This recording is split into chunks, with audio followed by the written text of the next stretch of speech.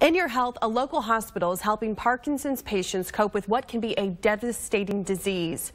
KCTV 5's Abigail James explains the new procedure that is changing lives.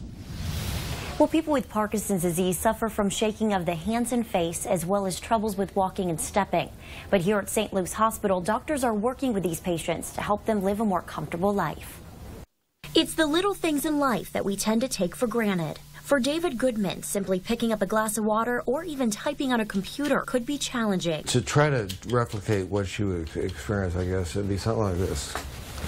That was until he had a special procedure. The acronym is DBS, Deep Brain Stimulation. According to neurosurgeon Dr. Stephen Griffith, the procedure includes a device that's like a pacemaker for the brain. There are two electrodes that are very small that are implanted inside the brain, one on either side. A battery is then placed on the front part of the chest, much like a pacemaker battery.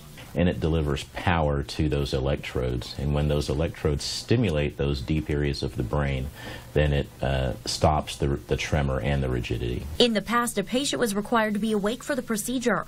Now, with recent advances in neuroimaging, the patient can be put to sleep. And that's an easier surgery for the patient to tolerate, and it's also a faster procedure. According to Griffith, patients with Parkinson's get worse each year, and as they get worse, they lose their function. So if patients undergo deep brain sooner in their disease process, then they will do better over a longer period of time. It's really magical. It really is, to be able to perform things that you couldn't do before the operation.